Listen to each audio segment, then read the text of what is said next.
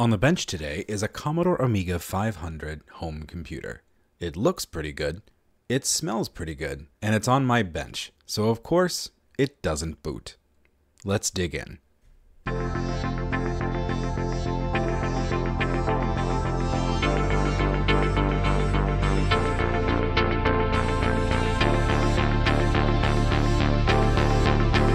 For those who haven't seen one of these before, the Amiga 500 was the first real Commodore-led Amiga. The Amiga 1000 was released in mid-1985, and Commodore decided to create two classes of Amiga from that machine, and released the 500 and the 2000 in January of 1987. Now the 500 did the majority of what the 1000 did in a compact design reminiscent of the 128. It had the same Motorola 68000 at 7-ish MHz, the same 512K of RAM, the exact same excellent graphics and sound. Now it lacked the slots of the 2000 or the expansion door of the 1000, but it had its own sidecar expansion port and a good selection of ports on the back to add accessories. It was an incredibly well-rounded multimedia machine for a pretty reasonable price, around $700 USD. It was a lot of money for 1987, but great compared to the $1,300 launch price of the 1000, or $2,600 for a Macintosh Plus. Now Commodore wasn't entirely sure how to market these, particularly in the US, but the 500 sold extremely well. Exact numbers aren't really clear, because Commodore sales numbers weren't always on the up and up, but it was definitely in the millions. Now look at this giant Amiga on the desk. This takes up the entire space I have for this frame. So now in the whole scheme of things, this Amiga 500 is in pretty decent condition. No major scuffs or marks, and obviously there's some yellowing that's happened over time on the case and keys. But the keys are pretty good, they feel good. The keyboard feels great, good spring response, all the springs are in place. We have a floppy drive. The sidecar cover is missing, which means obviously we're going to need to plug a sidecar into this thing. First thing though, we're going to need this thing to boot. Well, even the bottom looks okay. We got some minor scratching on the left here, but not bad for a mid-1980s machine. Opening up the trap door, we find... So we have a RAM and clock card. I'm seeing Sanyo 242256s. So a 16-bit machine, maybe these are 256 by 4s, so an additional 512K of RAM. This is a nice surprise. Now the nice thing about this though is that it has a CR2032, which means it's far less likely to leak than one of the Commodore trapdoor solutions. That said, it is absolutely soldered down, so it's going to require some work, but I don't think we're cleaning up leakage, which, hooray. Let's get moving though. Remember, attempt to repair voids the warranty. So to open the Amiga, there are 3 screws up here, and down here there are 3 additional screws. These look to be Torx bits. Commodore at this time, every Amiga was different. I think it was whatever they could source at the time. So some of them are Torx and some of them are Phillips head. Alright, with these screws removed, the cover pops right off. Okay, no major damage, no rust, at least that I can see. There's some stuff down at the bottom here, so probably a spill at some point. With the keyboard up on top, looks like it's in pretty good condition. Nothing crazy here, which is good. We're going to unplug the header over here, try not to damage it, very gently pull it away.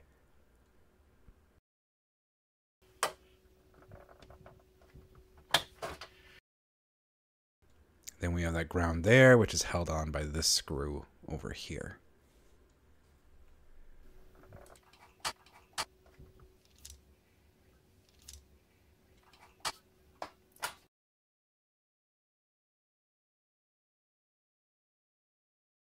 First visual inspection, we have a hack here from these 2 pins.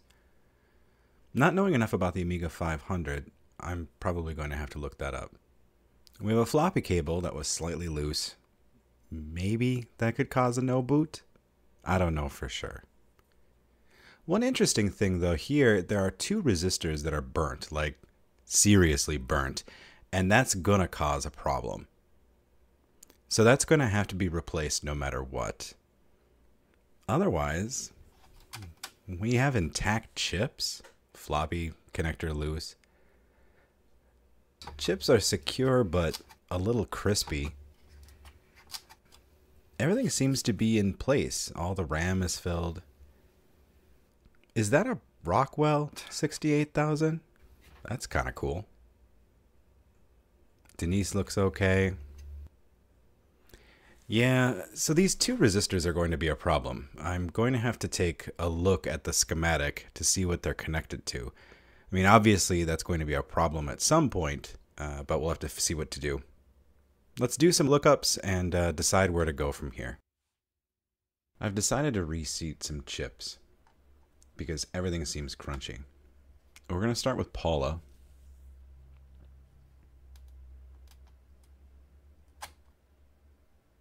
These are really tough. I think there was some humidity around here because everything is super crunchy.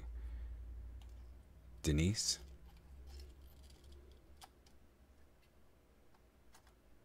Our first CIA.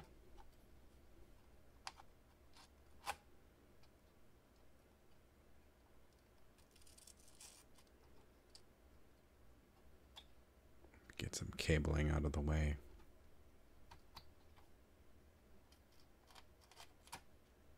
We can pull the second CIA. And Gary. That was tough. I'm kind of wondering if that was our problem.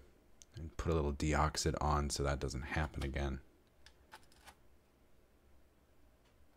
Pull out the ROM. I'm going to pop a DiagROM in so that we can actually do some diagnostics or see this thing boot into something just in case it's not this. And then Fad Agnes, which is a PLCC. Make sure you use a PLCC puller. Otherwise you're underneath with a pick and that sucks. I think we're ready to power up.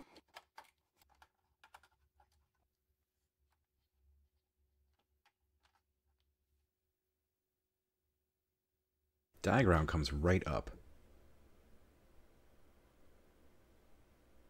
No issues with the ROM. Okay. Our ROM checksum is good. All the devices pop up. So do an IRQ test. I try to run through as many of these as possible. It's not a surefire if DiagROM works, the Amiga is going to work. But it's a good start.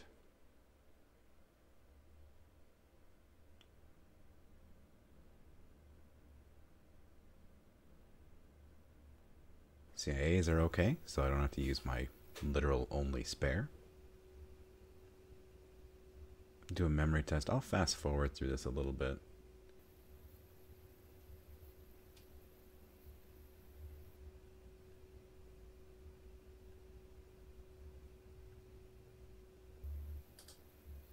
So while this looks bad, it just means we've hit the last of our 512K of chip RAM. So this actually looks good. We can pull out the DiagROM and put our real ROM back.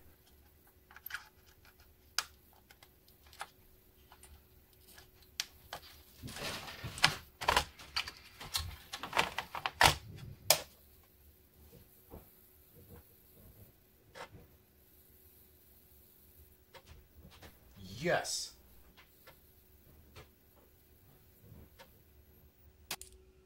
I haven't tested it yet, but given the crunchiness of the chips, I'm guessing the floppy mechanism is in the same condition.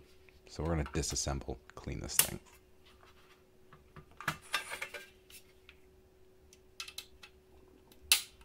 The Amiga 500 has this nice little metal casing around a standard looking floppy here. So we'll check out this mechanism, see how smooth it is, go from there. It actually looks really good. Like there's nothing wrong with this at all. At least no obvious signs of damage, which is great.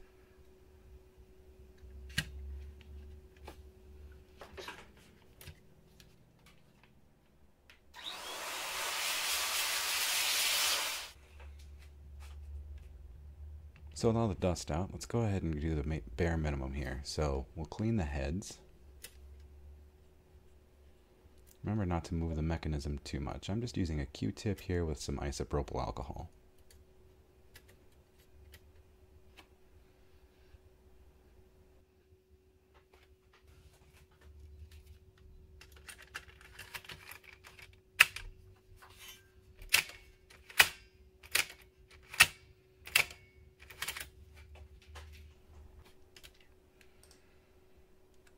Yeah, this looks fine. So I'm just going to go ahead and put this back together.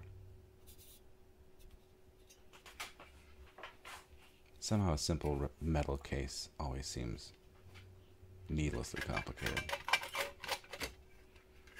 Come on. Go in.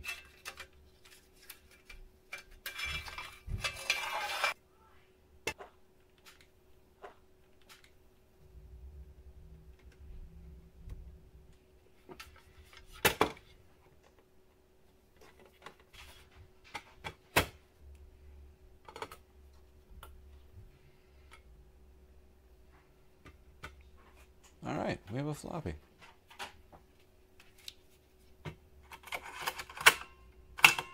Perfect. Before buttoning this up, I wanted to get those two resistors replaced that were scorched on the motherboard. I'm doing this as a voiceover afterwards because this was incredibly loud. I forgot to use headphones when working on this project. Now, desoldering and resoldering components is honestly my favorite part of this whole process. And part of that is because you kind of get into this zen state where there's just things you got to do. You got to take your time. You have to be confident. And I psych myself out waiting for the very end to do it, but as long as you spend time, it's perfect. And as you can see here, I don't have a fancy desoldering pump. This is actually just an electric one from Amazon. As you can tell from the smoke, the heat gets a little high, so you have to be very careful about using this. But honestly, it works pretty well. It cleans up super nice. Thank you, Commodore, for laying out this board in a somewhat sane way so that I'm not melting things nearby. It's kind of nice.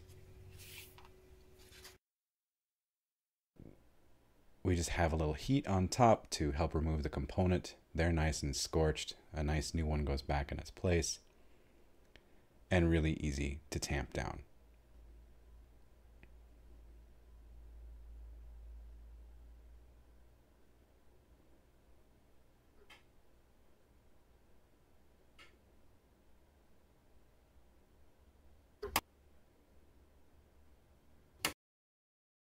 Board looks good as new. Really happy with how these turn out. They stand out a little bit compared to, 30-year-old components. But all in all, not bad. And with the resistors in place, we can power this up again and make sure that it works.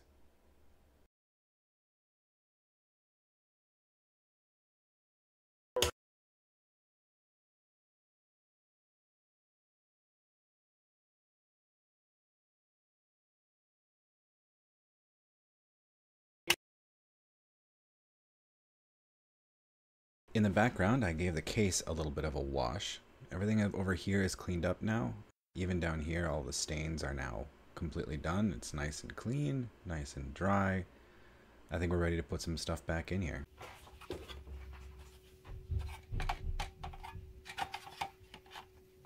Fiddly little plastic clips, so we're just gonna have to be super careful.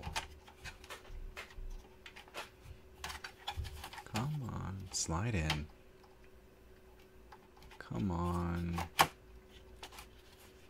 Yeah.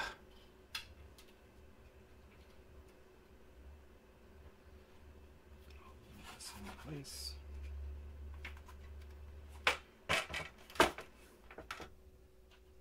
Get the bottom of the floppy secure.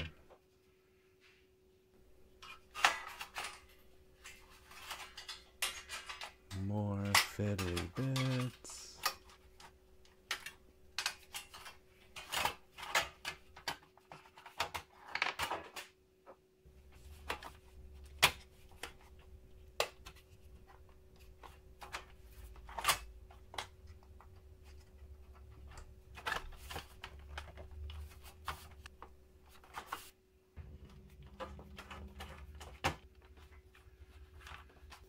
Before we start wrapping up putting this together, I want to replace this battery. I mentioned before how nice it was that this was a 2032, but it's soldered into the carrier, which isn't that helpful. Instead, I bought a nice battery carrier that lets me replace this battery down the road, and it fits in with the same pin layout as the existing carrier, so it's nothing special here. Desolder the existing one, replace with the new one, pop in a battery.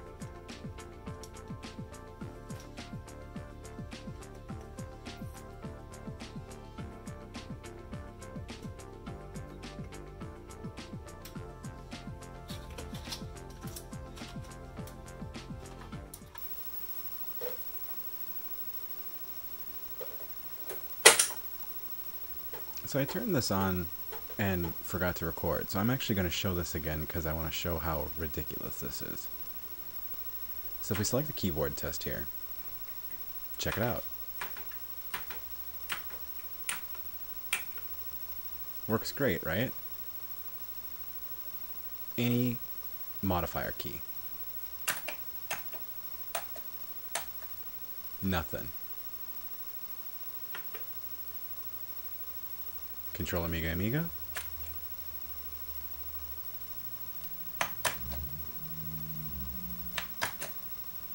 No, nothing. Now we get to do a keyboard.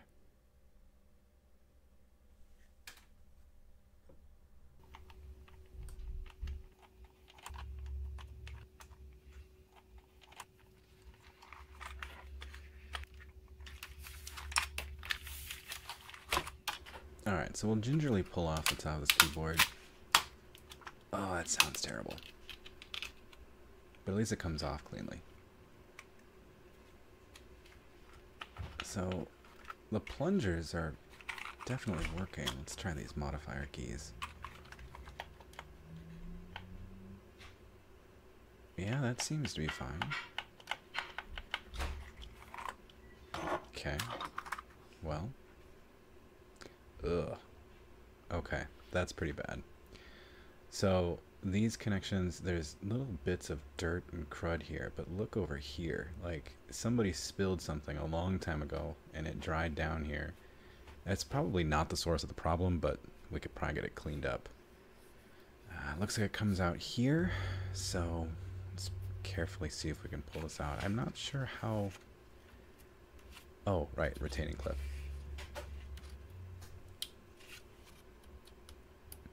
Little stuck, but okay. So slowly pull that out. We'll put that aside and get that cleaned up. While we're down here, I'll go ahead and clean this off. A little bit of isopropyl alcohol on a cotton pad.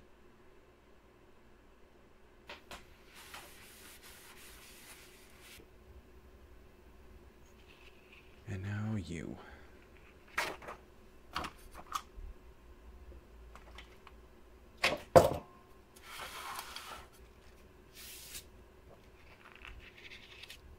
So funny story, the recording equipment I used, the SD card decided to eat itself and I lost a bunch of footage before I had transferred it over to my computer. So unfortunately, all the parts where I cleaned off the keyboard, removed the keys, cleaned those up, reassembled the keyboard, reassembled the computer, are all lost to the sands of time, which kind of sucks. But here's the machine. The keyboard works. It's nicely cleaned up. Each part of the case was actually washed off and came out pretty well. If we flip it around,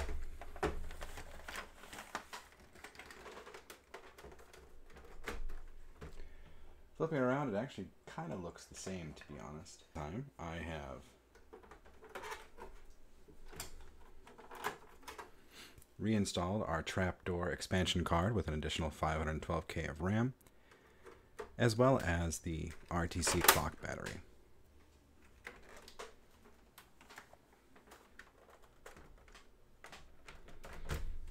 So at this point, best course of action, go ahead and power this thing up.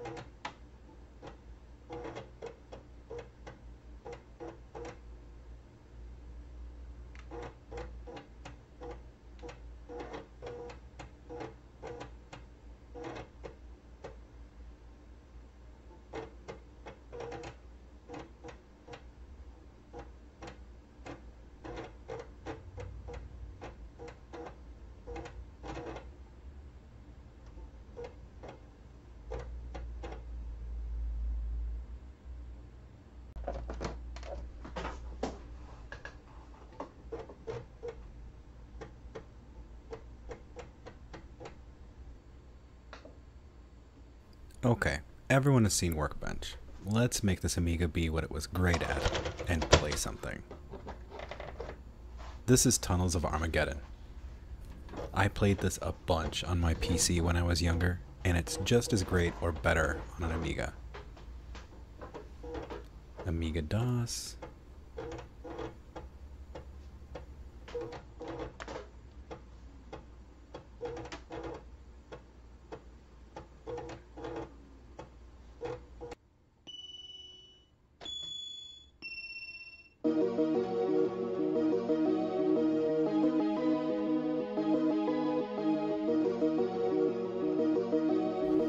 And what's cool is you can play this with a mouse. You don't need a joystick or anything.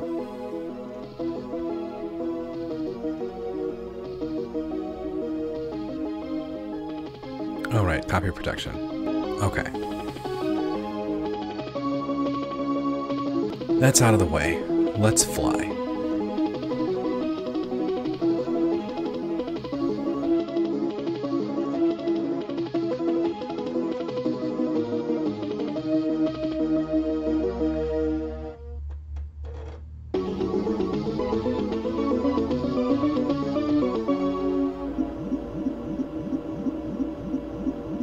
So many controls on the screen for only one thing you have to do.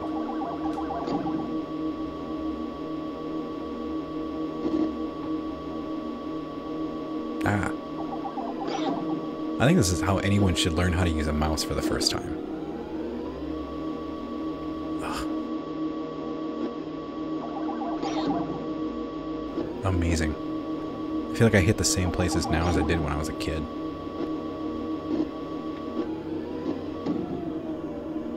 So we're going to shoot these little diamond things, and then follow the tunnels, and eventually we get to the end, and yeah, see? I keep hitting the same spots.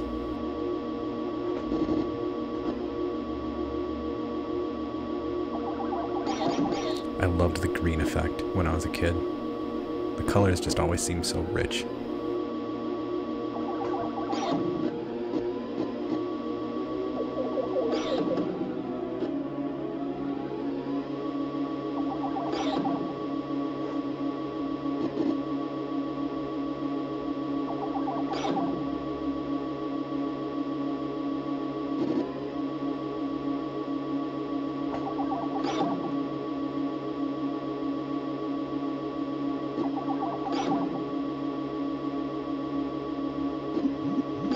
Alright, I beat the level.